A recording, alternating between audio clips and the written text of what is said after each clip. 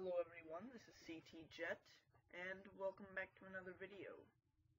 So, in this video I will be showing you my latest level, which is the rocket building level thing. Build your own rocket.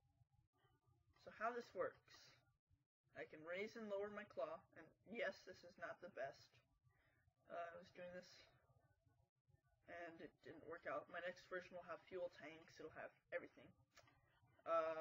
Auto assembly, so you just pick a part and it'll go to it, and auto assembly. But anyway, I'm going to show you how to build a rocket, and then I'm going to show you how it works. So let's go ahead and go over to our rocket module for the bottom, which I'm going to use the large rocket engine. So now, I just have to align it, drop it, open, oops, that's close, open, and oh. Yeah, sometimes it doesn't always work. As I said, it's not the best. Perfect. Now let's go to the next one and get it again, because I suck. I'm at my own levels. It's true. If I don't sound the best, I'm sick with a cold. Yeah, I hate them. Alright, so we got our first engine. Now I'm going to build a simple rocket. So let's shorten this down so it can fit in this gap, and let's get a shroud. Not a shroud, an adapter decoupler is what I called it.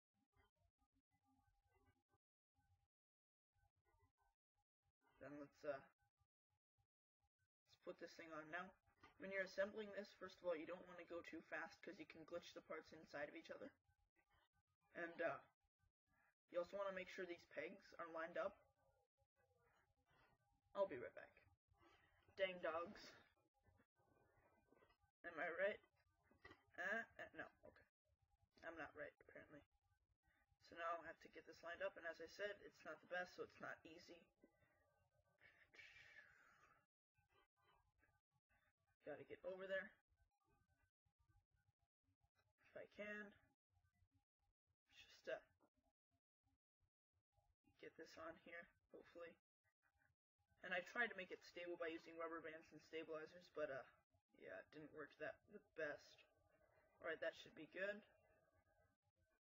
Perfect. Now you've got a decoupler on top of a whatever it's called, an engine. Alright, next one.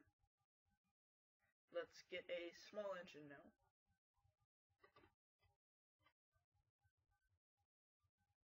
Let's go ahead and pick this thing up. Go up there, and let's put you on. So the small parts have a different peg than the large parts. And this is because I wanted to make sure you didn't intermingle the parts, which, you know, I want to make sure you build it right and it looks good. Oh, yeah, see, I glitched out the parts. Oops.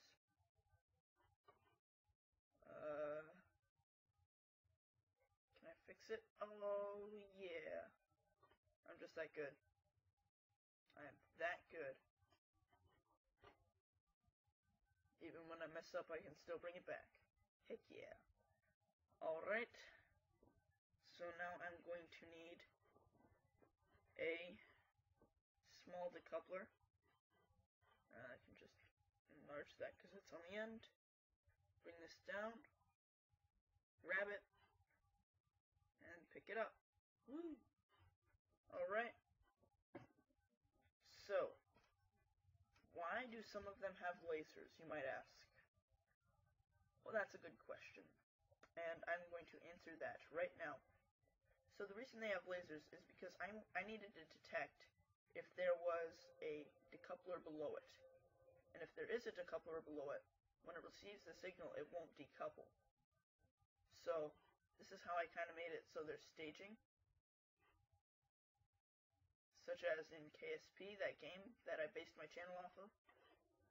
And it's the game that I started playing, and it's very amazing. Or, I started my channel off recording that stuff, and I took a lot of those videos off. I'm sorry. So now let's get an ASAS, which stands for Automatic Stability Assistance System. I believe is what they said it was in KSP, even though they don't have an official name. Or Sickness Avoidance System, as they also called it. So this will stabilize the rocket and keep it from turning. But you need this module to be kind of high up on the rocket, because otherwise it won't work. It'll invert and it'll actually tip your rocket over. So one more decoupler, small one, and then a pod, and we are good. So, yeah, let's shrink this down, put it down, grab, lift, and we're off. So, how this works, well, I used these rocket engines, I use the rocket engines, of course, for rockets, but how do they know when to thrust? And you'll see what I mean in just a second when I launch this. But how do they thrust, and how do they know when? Well, what I did is I took it and I made, if you notice these wires coming off, I did, if this is not plugged in and this is plugged in, then if that is receiving a signal, output that signal. So it'll output based on the thrust that you want it to, but only if it's staged. So that's why you need a decoupler between every single one. But soon I'll be having fuel tanks in my next version. Also in my next version, the parts will snap together. They'll have a special snap so that I developed. If you look at my bottle cap, my corking video, you'll see something like that, but it'll actually snap together. It's pretty awesome. I'm already developing that. Oh, no, no, no, no, no, no, no, no. Saved. I have skills. Mad skills. Mad skills. Whew. Alright, and now that that's up, we can launch the rocket. So this is going to take us on the journey out to the launch pad. And I like this part because it's very cinematic. But as you can see, the decouplers, if there's a laser coming into it from the bottom, then it will not fire.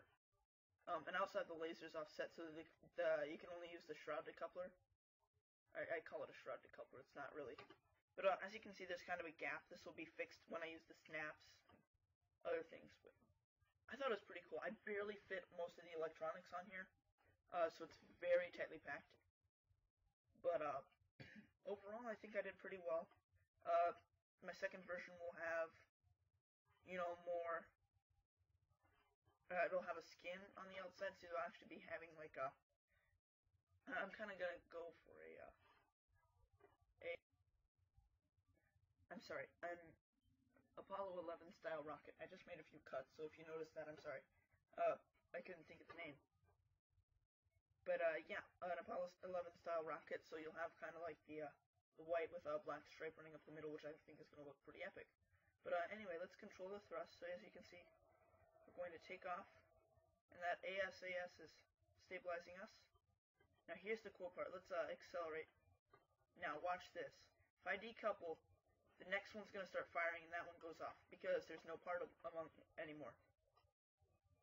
And as you can see, we're thrusting and that ASAS is keeping us stable. Now if I decouple, that ASAS is not going to help us anymore, so we need to send that off. But as you can see, we're pretty much golden. Now we're going to crash down into Earth, or whatever you want to call it. But yeah, so that works. The decouplers work by deleting themselves. I can do this because I'm using the magnetic clips to kind of hold everything together, but also transfer data. Ooh, that was bouncy. But yeah, that was building a rocket from start to finish, and kind of an explanation. The pod, it just transfers. This is some electronics for this thing. And I find it quite interesting how it can find a specific position even though it's using multiples, and I think this is just because they're each going to that position, which is pretty cool actually. I find that quite interesting. How using a group of these you can still get the same exact amount. The way I send this off, this is always powered, but I just have a pixel here, which I can shrink using the alpha channel and a transmitter. But yeah, I didn't use the large decoupler, but you can have multiple stages of these. Yeah, it doesn't really do anything at the moment because I don't have any fuel. So, my second version is going to be amazing. So, thank you all for watching. This has been CT Jet 99 signing off.